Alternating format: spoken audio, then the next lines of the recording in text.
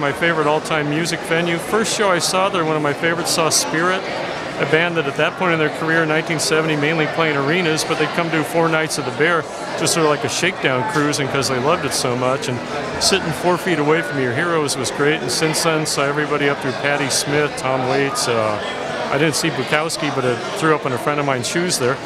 All sorts of good stuff. Joe Walsh, David Lindley. Well, I saw Peter Tosh, Country Joe and the Fish, Linda Ronstadt. We used to hang out there when we were in high school. In fact, we even hired Honk to play our senior prom. They were children too then, in 70-something. I have lots of memories, whether it was Steve Martin and taking the entire audience across the street to the pier, to hitchhike on PCH and get a ride for all the entire audience. My first girlfriend, Wendy Watson, and I went and saw The Lovin' Spoonful in 1966, I think it was, and we're still good friends, and we still email each other back and forth. I told her I was involved in this thing, and she was like, "Oh my God, remember Lovin' Spoonful?" I'm like, "Yeah, I do." We were sitting in the very front row, and John Sebastian was playing the harpsichord and just killing it, and man, I got the bug for concerts right then and there, and lo and behold, here I am 40 years later in the concert business for the last 35 years anyway. I used to sneak in the back alley and see people like The Doors, Glass Knight. Who else did I see? I saw a lot of different venues. I was only like 12, 13 years old, but you could sneak in the back and listen to it all. And it was great.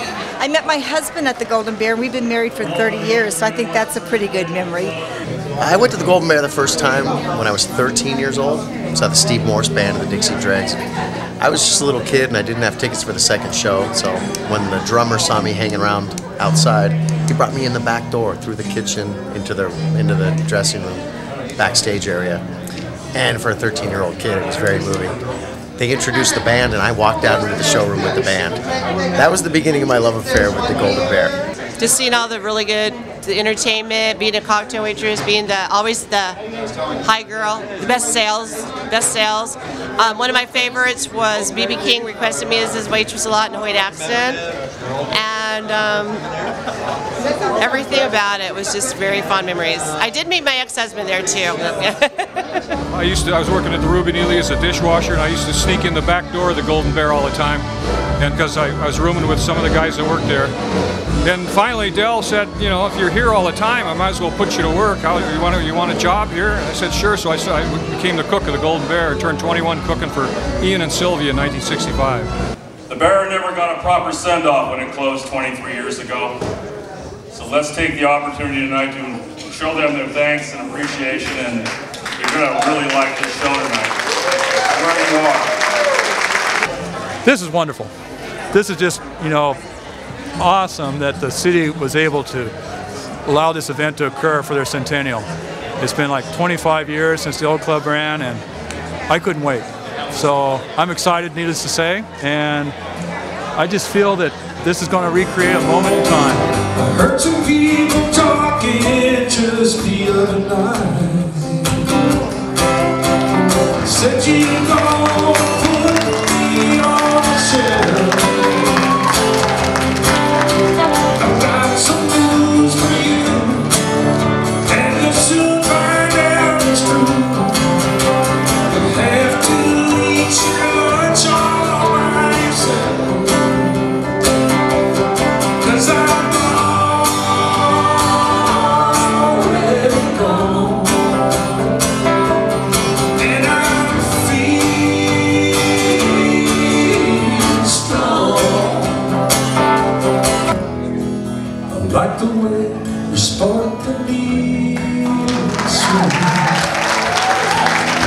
against your skin. It's so warm.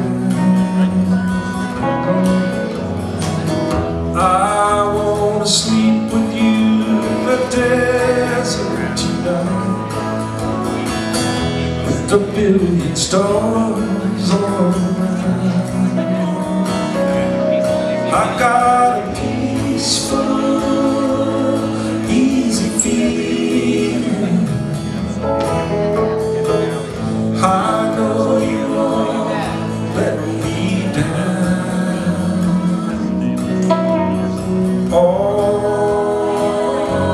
Already standing on the ground.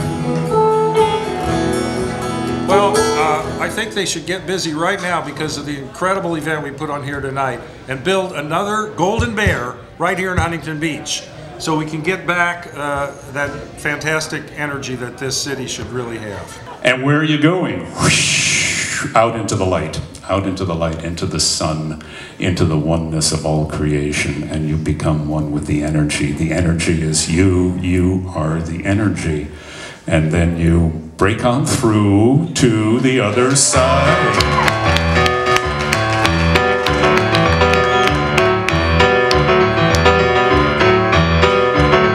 Wonderful to be here. It's great. The Golden Bear was a fabulous place to play, and it's a real honor to be back at the reunion and 100 years of Huntington Beach. That's amazing too, to think that all of this started 100 years ago. So we're having a great time. Everybody's having fun.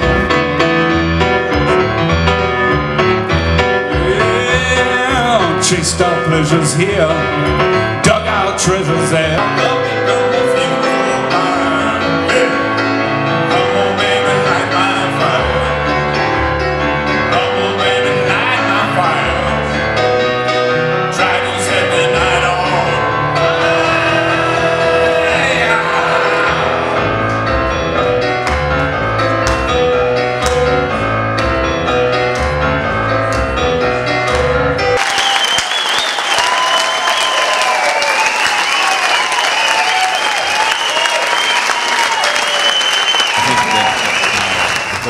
Should be built again, but with reinforced masonry instead of unreinforced masonry like it used to be, and without the ghost, because there used to be a ghost there. But it was an incredible place, and a lot of people played there very early on.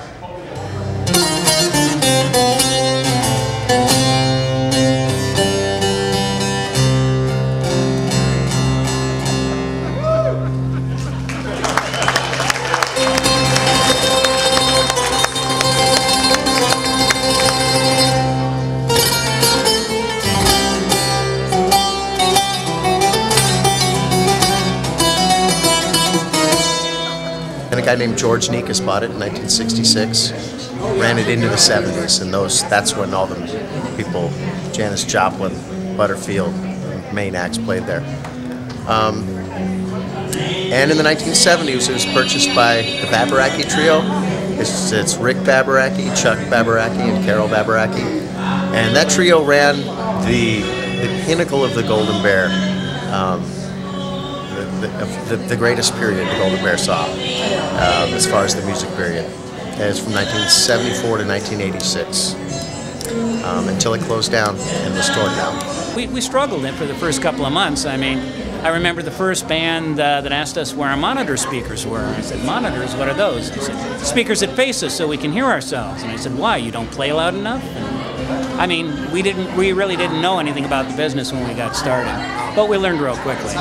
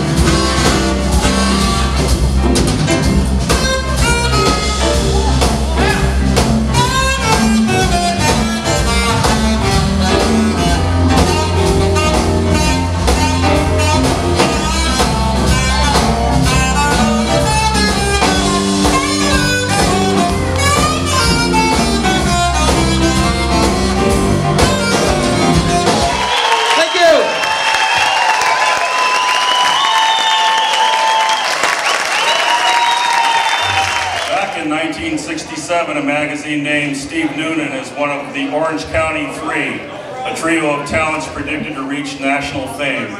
The other two names were Jackson Browne and Tim Buckley.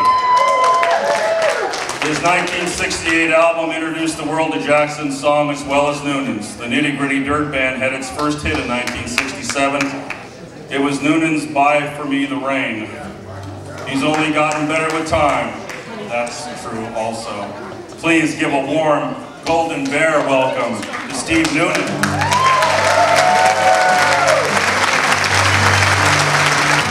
There's a furry little bat flying around my room, keeping me on target, that little chirp that you can't quite hear, but unless of course you hear it, and then in that sound there is a dance that we can learn, a special trance to take it home, and we can live. And it could be in the mountains, it could be by the sea. It could be most any place that you would like it to be. We can plant a garden and climb an ancient tree. Find a place to set our spirits free.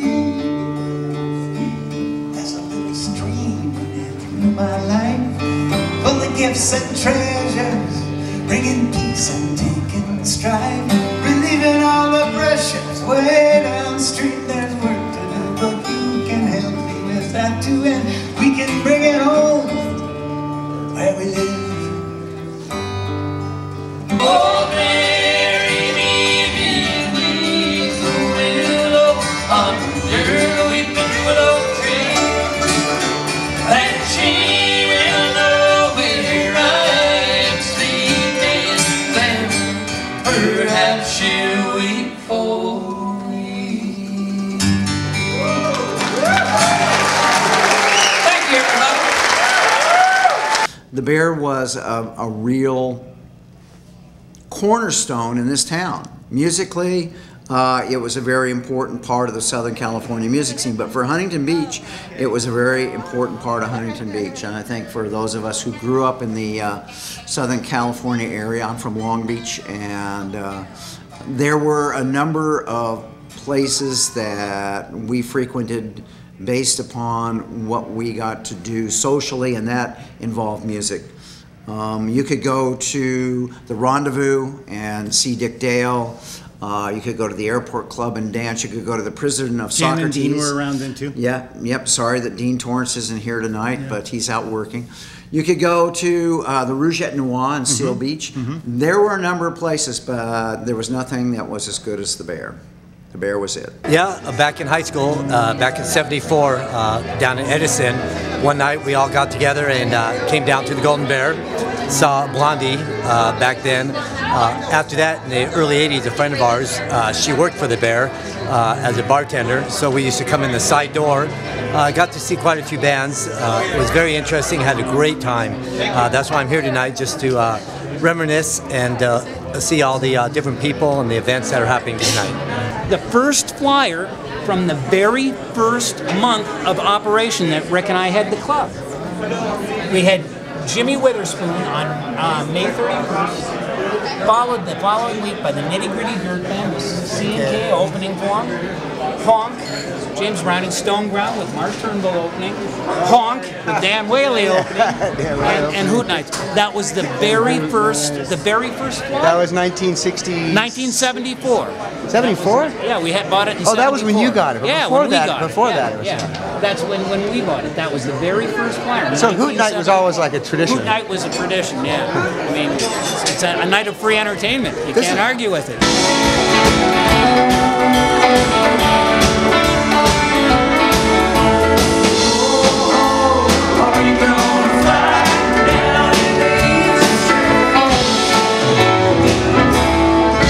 Before we ever had a band, we were just kind of sneaking in, and we used to know this dishwasher there, and he told us he was going to join the biggest band in the world, and his name was Peter Tork. God damn it, he's right. Anyways, crazy. Much better than washing these dishes at the Bear. Here's I won't tell you a bunch of Golden Bear stories because most of them we can't tell on stage anyway. But we got our first gig there as a band in June of 1966, opening for the Sir Douglas Quintet.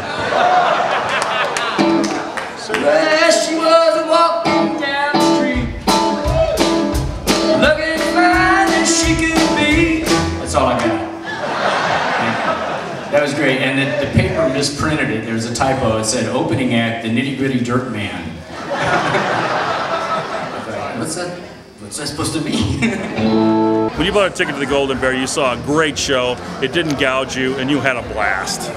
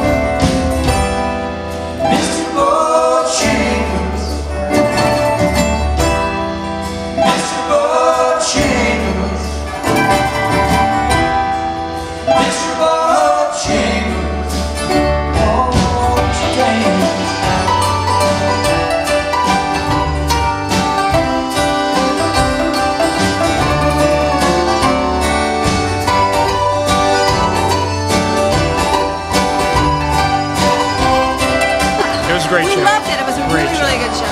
I couldn't be happier. I really couldn't be happier. Just like the old days, baby. Fantastic. It was wonderful. Good songs, good music. That's awesome. Very, very good show. It's almost sad to see it coming to an end.